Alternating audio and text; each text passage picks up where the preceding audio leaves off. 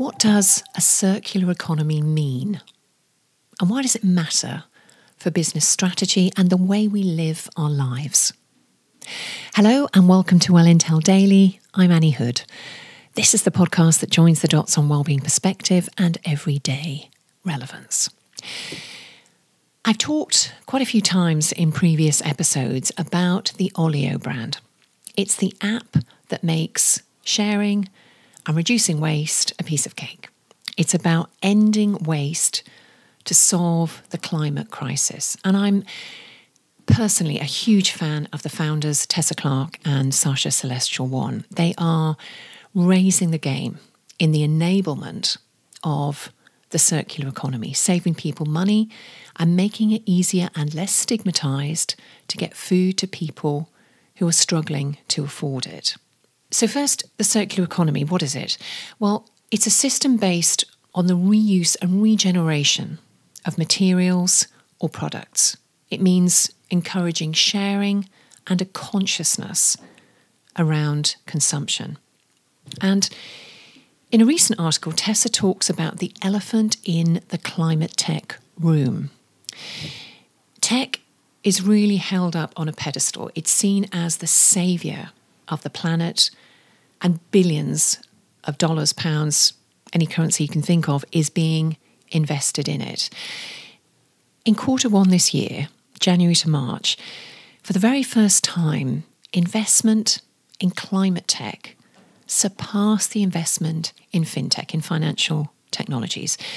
What's wrong with that, you're thinking? That's great. And it is. Except, as Tessa points out, the solution strategy is flawed. This is what it revolves around. Number one, measure the problem. That's through carbon accounting software. Number two, finance the clean energy transition by investing in renewables. Number three, remove the remaining carbon emissions from the air via carbon capture and storage technologies.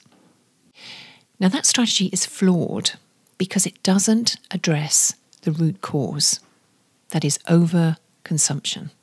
The root cause of the problems we're facing around climate is overconsumption. And what I love about what she and others like her are calling out is the no-holds-barred reality check. And the reason for the elephant in the room that she describes is because the issue is such a big one.